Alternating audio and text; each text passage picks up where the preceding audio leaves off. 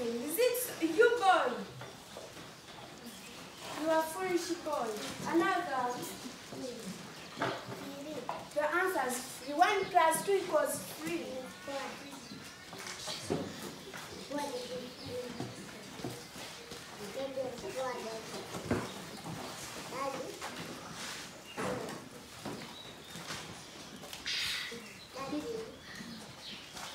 For me, I didn't understand. You didn't understand. I'm the one who produced you. You can tell your father teach you, then you will get understand. I'm the one who produced you. Don't tell me, oh, you didn't understand, don't tell me. Even I will teach you. Oh.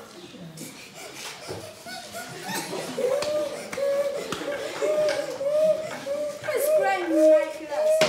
Can you stand up? Stand up! Can you go out? Hurry up! Can you go? Okay, you go.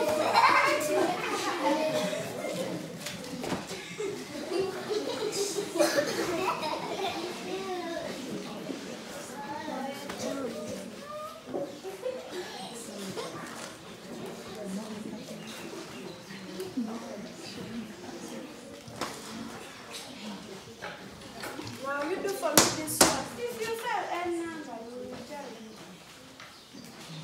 Hurry up.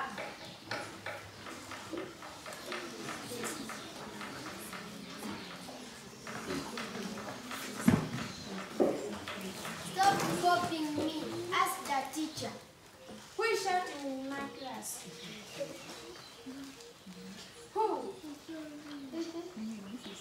Have you finished? Eh? Oh, you know what? I want us to stand up and we sing one song.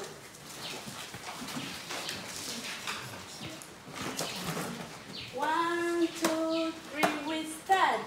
Jack and Jill went up the hill to the bay of water. Jack fell down and broke his leg. Then Jill came trembling after. Good class. Clap for yourselves.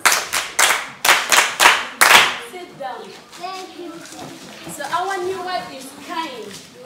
All of us, let's say kind. Kind. And who can spell for us the word kind? Then.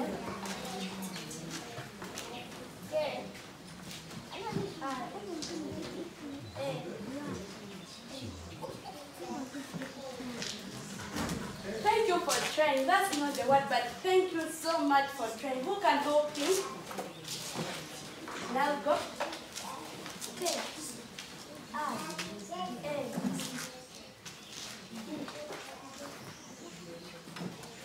Good, clap for her. And who knows what's the meaning of the word kind? Who can tell the meaning of that kind? Laila? I think to love our teacher. Wow, thank you for trying. Who can correct her? Kind means to care for one another. Clap for her.